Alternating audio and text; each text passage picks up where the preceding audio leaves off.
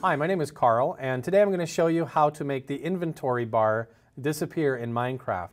It's good to know how to do this because sometimes it can get in the way with a project that you're trying to work on, or you might accidentally hit the wrong button and make it disappear and you need to see it again. So in order to make your inventory bar appear and disappear, it's very simple. All you have to do is press the F1 key on your keyboard. And you'll see that there's nothing in my hand now and there is no inventory at the bottom of the screen. And if I press F1 again, then everything reappears and I can navigate through the inventory bar just as normal. Now the inventory bar still works even though it's disappeared. So I can scroll through my items and place them on the ground just like normal and not have any problem. But if I can't find my inventory bar, simply press F1 and it will reappear.